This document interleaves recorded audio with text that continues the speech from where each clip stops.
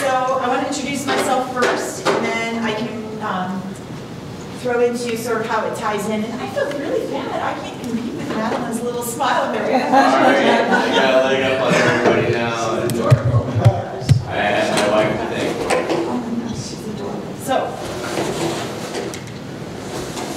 So again, my name is Cheryl Rice. I'm the current chair of the Toledo-Lucas County Rain Garden Initiative. If you haven't heard of it, go to the website and check some stuff out. It's got some good resources on there. There's a couple things, we're still trying to fix a couple broken links up there, so if you don't see something, there's always a way to send an email and you can catch me that way. I actually work for the federal government. I work for the USDA, the U.S. Department of Agriculture. I work for the portion of it that is called the Natural Resources Conservation Service. Most people don't know who that is if you're not already an agricultural producer. So has anyone here heard of NRCS other than Sean here? Awesome. So what NRCS gets to do generally, most of the staff, and I'm kind of an oddball on the staff, is most of our staff out in the field gets to work one-on-one with large landowners and agricultural producers putting conservation on their property. And that could be anything from a windbreak to protect their crops. It could be changing their management style as it relates to tillage and fertility.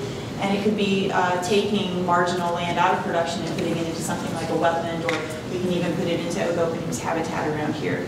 So that's generally, if you're going to run into one of my co-workers, that's what they do. So good person to ask questions to and to post some of what's going on. I'm kind of the oddball. I'm actually an urban resource conservationist. So they put me up here in Lucas County for some obvious reasons, right? So we have some water quality issues. It's a good opportunity to take what my organization does at the national scale, actually honestly around the world really, and translate that back through things you can do yourself, translate that back to municipalities and see what's going on in the greater watershed. I spend a lot of time driving up and down the watershed is how I call it. I go from Toledo and I drive up to Fort Wayne and I drive up to Defiance County and I tell them what the cities are doing, and then I drive back down to the city and I tell them what all the producers and the large landowners are doing.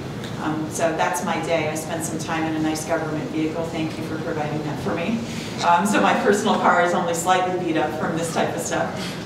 But I get a chance then to see the landscape really all the way from Indiana and Michigan, where all this watershed starts, all the way down to where it ends up at the lake. And I know not everybody gets a chance to do that as a normal basis. So that's sort of what Todd and I get to do, is bring some of that to the table today. And the tool that I get to show you to do is one that's focused on water conservation, but I want you to tie it back into a lot of what Todd had brought up. That's really part of a bigger picture. You know, when we talk about selling this to people, you talk about cost, right? You don't have to pay the city your water bill if you're using the water that comes off the roof. You don't have to use as much that the city has pulled out of the lake and treated, and then you get to pay for it. So that's one selling point, but I kind of hesitate on the broad scale of using that, because as soon as you can do a number crunch and realize you're maybe only selling or saving $5 or $10 at any given season, all of a sudden your motivation goes away. And you know, I guess I'd love to think that your motivation goes beyond a couple of bucks on a water bill from the city. So that I want you to think about what you can be doing on your property. So starting off first, this is simple. This is very simple, and it's really fun because you can use power tools. All right, so that's the first part I do. And I have some stuff over there just so you know, and I have the directions. So in case I become verbose and talk really fast, which I have the propensity to do both, you will have it in hand to go back to. So I will let you all pass this through. Those who want it, please take it. If you don't, take extra copies for folks, your neighbors and things you'd like them to do, especially if they're handy folks and they would like to do it. That would be a great resource to share. It's a great way to, what you were talking about, advertise to our neighbors, right? So the idea with the rain barrel is to take an opportunity for an impervious surface in your property and make it work for you. That typically for most rain barrels is going to be a roof. You're going to look at a porch, your main set of roof off your garage. I encourage you to look at sheds, your neighbor's garage that butts right up to your property and they're not collecting water off of it.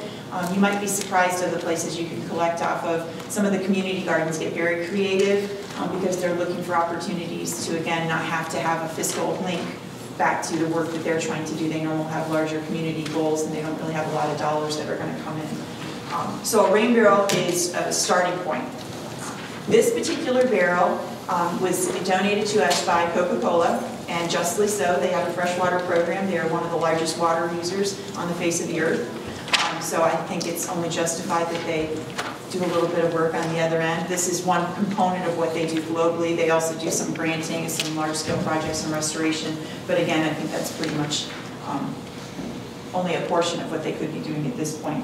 So they give us those. I think you guys have quite a few of these, right? Yeah. So a good starting point. I'm going to suggest when you go look for barrels, there are people that'll put a barrel by the side of the road and say, you know, give me $10, you can have my barrel. I put a question mark on those. These need to be something you would want to put on your garden. So if this used to have something in it that you wouldn't particularly want to eat, then you might not want to use the barrel. Your plants might not appreciate what comes off the plastic in here.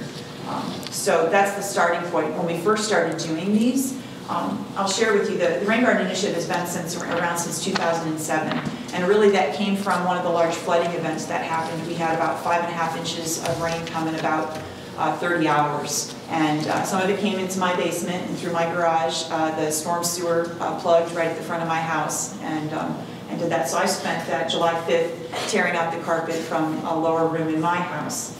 And so some of those issues start coming up, and we start looking for solutions because we had a number of folks have that same happenstance, and a lot of folks are in a worse condition than I was because it was actually a combined sewer or their sewer from their toilet system that actually ended up in their basement. And so we looked at ideas. One of them is rain gardens, and Todd mentioned that he's got a couple in his yard. And there is a manual that we put together that details how to put a rain garden in. I think Todd said it as best as possible. The simpler you do it, usually the better they work. And it's got some of the native plant suggestions in the back of that too, so you're welcome to grab that if you're interested.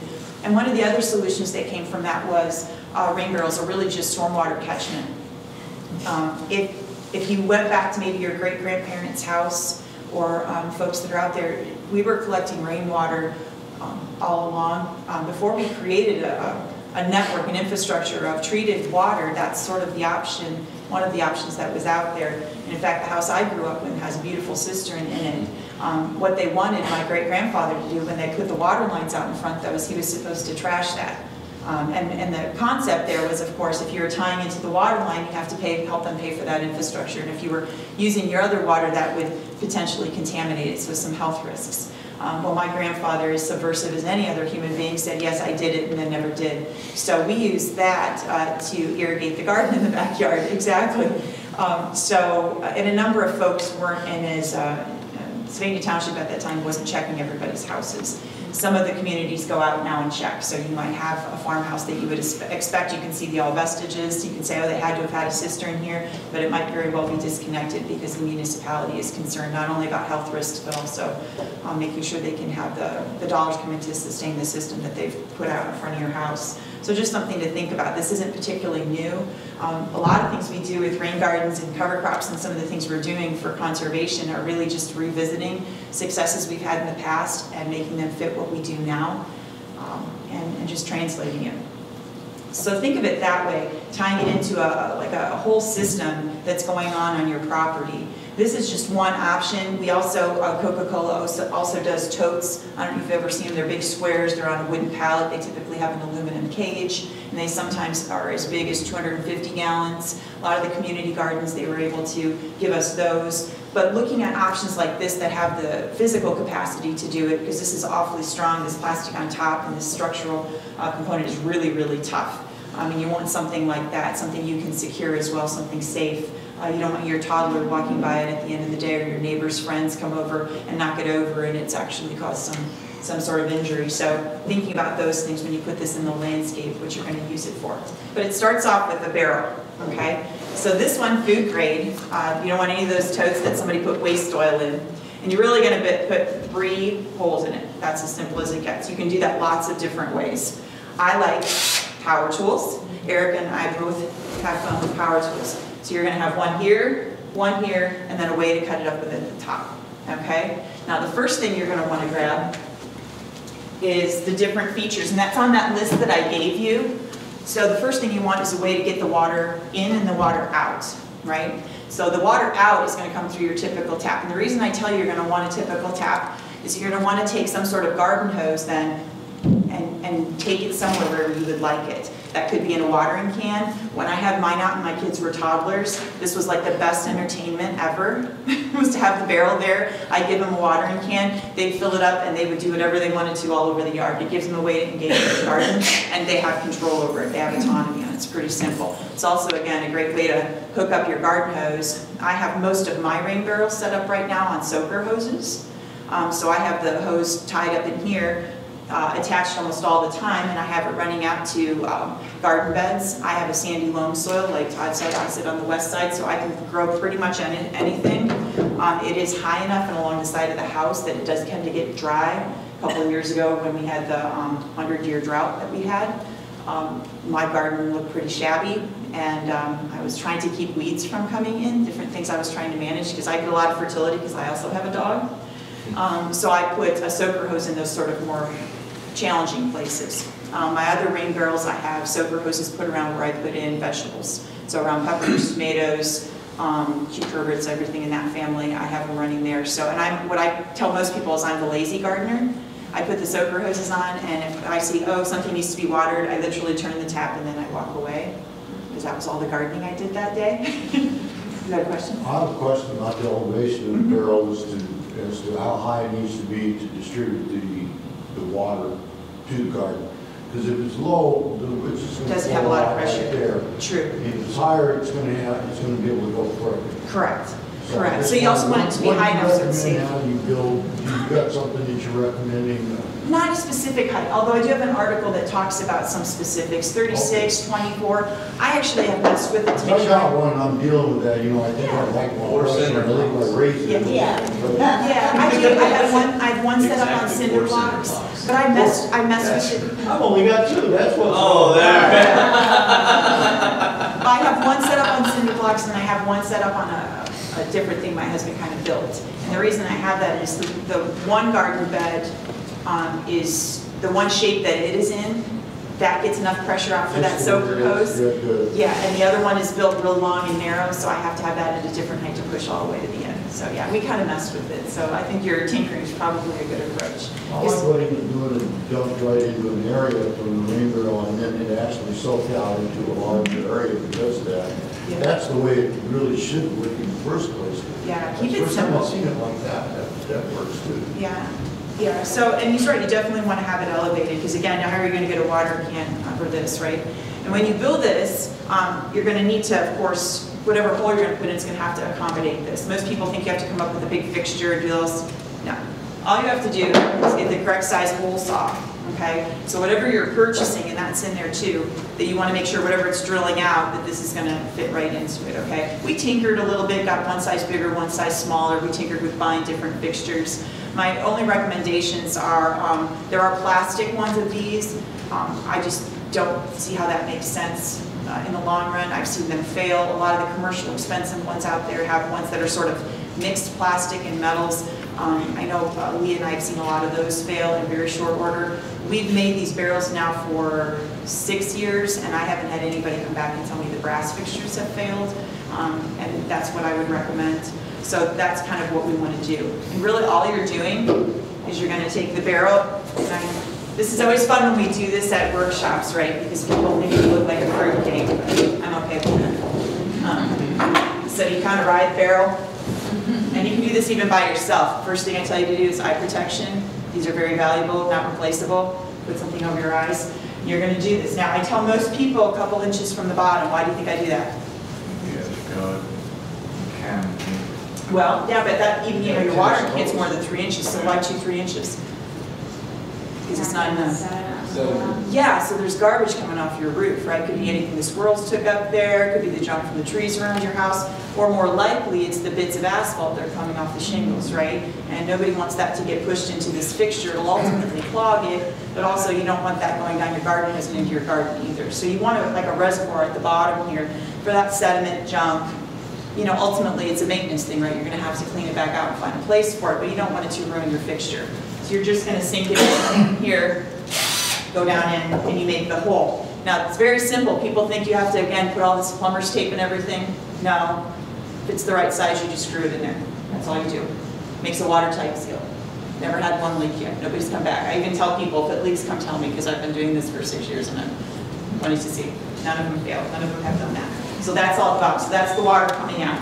And it's really fun to take pictures of people who don't use power tools and don't sit on rain barrels like a horse. Take their picture when they do this because they become very embarrassed. And I love doing that to people when they put themselves outside of their comfort zone, especially with power tools. Okay? The next thing you want to do is get the water in, right? Okay, so you know where your kids are going to come, or you're going to come and water, hook it up, soaker, hoses, whatever. You have to have a location for it to come into. Now, what we have done to make it look all nice and slick and neat is really nice, beautiful, super, super round. Now, it looks just like this, but it's a 4-inch one, okay? It is a monster to use. It is fun, right? Catherine has helped us build some of these, right? So we can go ahead and you're like this, and if you don't have upper body strength, you hope you have like chaps on about right here, because that's what happens. Okay, so that's nice, right? If you're real solid in upper body strength, it's fine. It's a little risky, not to mention the bit is worth about 35, 40 bucks. So not always the best way. You can get a jigsaw, cut the space. You can cut it so it's the shape of your downspout. So you can take the downspout and almost put it directly in here, and it can be the same shape as your 3-inch or 4-incher. They make these at 6 inches now. Why do you think they started making them at 6 inches now and they weren't before? Yeah, heavy rain. Exactly, because we don't have any climate shift going on. It's just more rain. Just this year, right? Sure. Okay, so you look at options. These come in round ones now, different ones. I suggest you look at what your house looks like. Some of this is going to be neighborhood issues, right? If your house was, the whole neighborhood looks the same, and you put on those fabulous 6-inchers and everything. My dad did that and had to discuss things with neighbors afterward. Okay, so keep those things in mind. But this opening here, the whole goal here is this needs to keep up with however much roof you're putting into it, okay? This can be a tiny little roof, right? Or this can be half your house. Mine is about a quarter of my house, so this barrel fills up in less than 10 minutes, like that, in a typical rainfall event, 10 minutes. I can have my barrel ready to go and use it for my garden, but what do you do 15 minutes later, right? The barrel's full, right? So you got the water in, now you have to have a safety overflow, okay?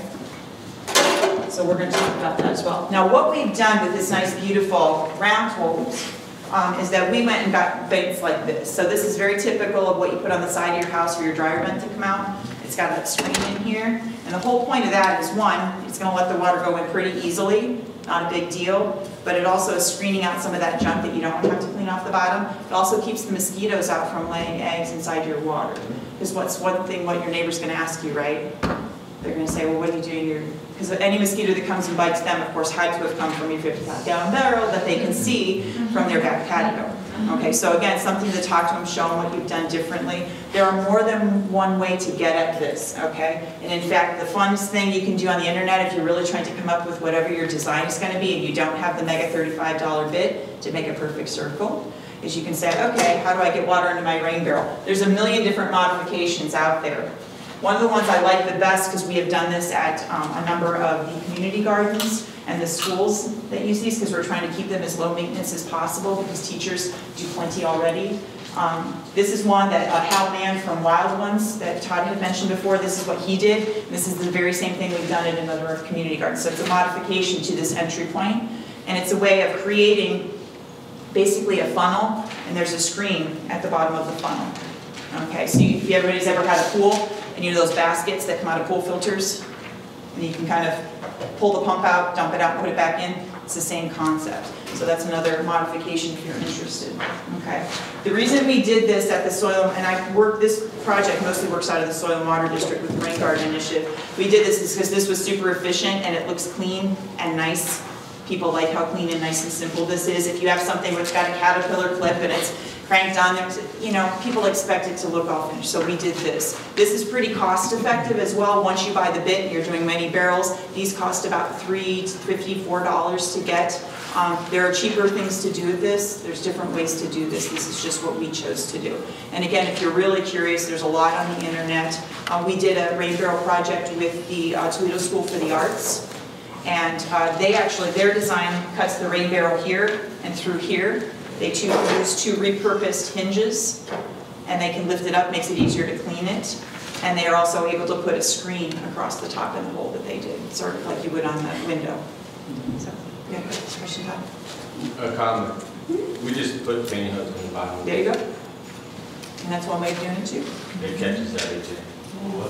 Pantyhose. Pantyhose. By the nice Just run the pipe right in, By the pretty much. just get a flexi pipe, and then you just put the pantyhose on the bottom outlet, so you just kind of square, you could do that with the utility knife. Stick it right in.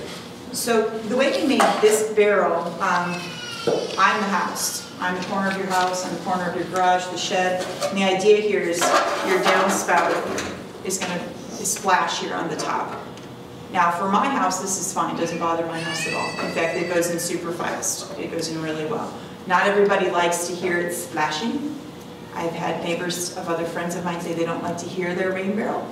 I don't know why that's such a big deal, but people have things. If they're home all day and it's raining, they hear your rain barrel. I don't know, I've heard it said more than once. So that's part of what they're going to do, right? You're going to hear it here and you're going to hear it running in, okay? Again, you can modify this so this goes right down in and it doesn't splash. A lot of people don't like it splashing up against their house. If they do have a lot of junk coming down and it hasn't built the filter yet, some of that might end up on your house. You know, if you want it to look all cleaned up and fancy, there's other ways to do that. But think about it that way, that that's the whole point, is that the water's coming down and going directly into your barrel as efficiently as you can do it, okay? A lot of people's, the first thing they'll say is, how do I get one installed? Your pipe goes like this, you're gonna cut it. It's very simple. My suggestion is you put a bracket on both sides of your cut and do a diversion into here, just because you don't want this flopping around when we get wind. I've had to have my husband went back and re-bracketed the one we did because our shrubs knocked the thing around a little bit. But that's basically the case. So cutting it off and then rerouting it how you so choose. I like the modification that Hal did. One, it's nice and clean and it's, you know, you can walk by it periodically in your yard and dump it out. I like this one because I just pulled my screens out and then I basically do this and then I put it back in. That's basically what I do. You can then, if you leave this nice and bracketed and you keep that lower piece, if you so choose to take your rain barrel and put it inside all winter, you can take a female and a female connector here and put the same downspout that was there previously and marry it up and put it right back as it was before you put the rain barrel in. And I've done that in one of my sides of my house. Because in the wintertime, when I take the rain barrel away or I turn it upside down, it just seems like that's where the wind cuts through and it makes noise and the things end up going places into the neighbor's yard, so I've changed it up that way a little bit. But for the most part, my neighbors have liked these, just so you know, they want one after they see me using it, okay? So water goes in, water comes out. What happens once it's full and it's still raining? Okay, that's the emergency overflow. This, again, can be done lots of different ways. What we decided to do when we were making these up was we started off with this, because a lot of the commercial barrels, this is what their overflow looks like. They have this up here. Same drill hole, it'd be real convenient, right? You only have to put it by one hole bit. It's very simple. The only thing we found that happens is the way the rain is coming now, we don't get as many of those 1/4-inch rainfall events that's super slow. We get 1.5-inch rainfall events and they happen in less than 3 hours, or they're happening in really short order, and we're having trouble because the water can't get through here fast enough. You saw how big this was, right? Now it's not full when the water comes down, but you can kind of see the difference, right? If it's really cooking out of here, it's going to have trouble getting through here. Okay, so what we decided to go to is a larger fixture. We've tried 3/4-inch ones, 1.5, 1 1/4. What we've settled on is in there, and it's mostly because these are readily available. You can get them in, you know, the Schedule 40, lots of different plastic types. And these, keep in mind, these are not under pressure, so this fitting doesn't have to be perfect and all sealed up and everything. It just needs to make sure most of the water's coming out through your overflow. This overflow is as cheap as the day is long. This is a portion of a sump pump pipe. So I can buy these and do these for very, very cheap. This is one option. The ones I have at home, I actually do have taps. I bought the bigger caliber ones, and my overflow is actually garden hoses. And a lot of them, I have them rerouted back out into my garden, and I have a couple different low spots that, because I have sandy loam soil, it soaks it up right away. I don't really care. Just trying to keep it away from the foundation of your house, okay? And the idea is, especially with those of us that have those highly pervious soils, that water goes in, and if then absorbing into those concrete blocks. If you have a basement or a crawl space, that water gets in there and it can destroy the grout, it can destroy the block itself, and you don't want to do that. With enough freeze and thaw with some water up against there, you're going to have some serious issues. So the idea is to get the water someplace that's not going to do that kind of damage, okay? For me, all my overflows go to another place I want water, because I either have a river birch, one of them goes off to the river birch loves being inundated and then drying out and inundated, drying out, that's what it prefers to grow at. And the other one are I have a perennial bed that's all native perennials and it could care less if it gets inundated and dries out, it doesn't really matter. Okay, so 3 holes, this hole too, it's another round bit. Again, you're riding the rain barrel and you're going in. My suggestion here is you want it close to the top but not all the way up at the top, because this area right in here, you come up, once we're done here, you can take a look. The plastic is super thick. Structurally, it's holding the integrity of the barrel, and drilling through that, you don't want to lose that strength, right? So you go just a little below that.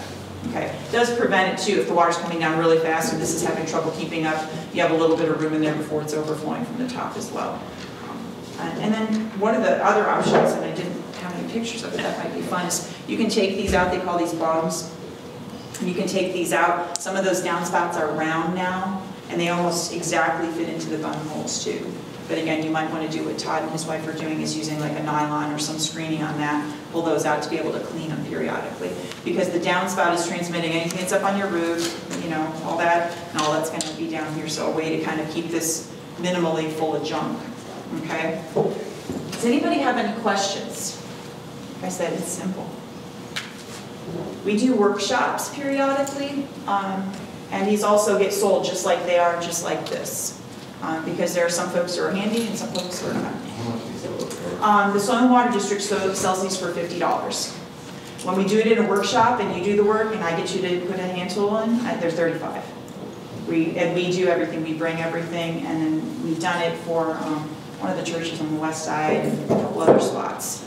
And mostly gardening groups. We do sign-ups, general sign-ups. We've done them in Holland. The Village of Holland does this. They're required to do some stormwater outreach, and this is a tool for them to have people come in. And normally we are booked, and then some. We usually have waiting lists. We've done as many as 5 in a year, and we usually couldn't possibly keep up with as many people. So that's why I'm glad when University Church does theirs too, and we spread the wealth, and people are making it. We started off selling these. And buying in bulk. And the cheapest we could get the price down to was $72. And I had a significant problem with that, because most of the communities we were working in with rain gardens are in the CSO areas, and there's no way those folks have $72 to put a rain barrel in, especially not multiple ones that they could use. So we looked at different options. Coke was willing to donate the barrel, so we got it down to 50 to where we could sell it. It was already all done. That's about as cheap as we could get it.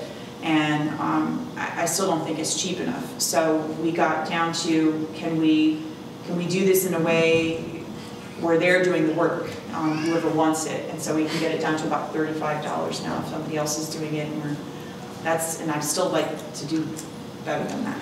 There's folks out there who could use this, but that's a lot. It's a lot of money. So you can also, if you want to, if you've got, like I do, I have a really big roof. You can daisy chain, is the way my dad uses the term. Put another hole here so when this fills up, instead of just going back out into the low spot in your yard or your garden, connects up to another barrel and another barrel. Okay, you just have to make sure the height of this, when the water comes up, it's actually flowing into the next barrel. So you might want to tier them a little bit, get the next one a little lower, and then the last one still is going to need the overflow to go someplace. You need the safety. You need the safety out there somewhere so the water doesn't end up where you don't want it. Any other questions? How long do they typically last? I mean, with plastic and getting exposed to the heat, how long should work? That's a good question. I don't know. Since we haven't been doing it for 10 years, and fail. I don't know. That's an interesting thing. I can ask Coke though if they have a Might have to lifespan. replace the spigots. Maybe. If you get Schedule 40, this is meant to be sunlight resistant, and the brass generally wasn't going to happen. But I don't know about this actual plastic. In terms of affecting the quality of water, is that anything? Having fun. And there are a few articles, a couple things I've read up on urban gardening. They're worried sometimes about what's coming off your roof. And you could do some sampling for that fairly easily and find out if you're pulling anything in. But nothing I've read indicates there's anything huge. The big part is as much as Todd was ambitious and drank his water out of here after he boiled it, because there's birds up on your roof, I right? did boil it, He and then you boiled- have a metal roof. Yes. So the asphalt Not should. asphalt, I wouldn't, yeah. Yeah. This whole time I've been sitting here thinking, oh, I should have clarified that. Yes, yes. So there are some things, but really they've done some, for a lot of the urban gardens, that they've done sampling and stuff, some of the ones out in the Bronx and stuff, I pulled data from them, and they do the sampling, and even if they're watering their fruits and vegetables, they're not finding any issues there from the roof collected water, so. Yeah, this is gross and all that, so I was just, No, Yes, do you know what was possibly, in here? It was from Coca-Cola. yeah. The Coke is I corrosive. was just, yeah, I was Yeah. just. Yes, but it's what we drink. Their Bible. Yes, it's their, No, some of their it's their ingredients. carbonate. It's the ingredients. It's the These are ingredients. food grade, this is ingredients. You ever put a nail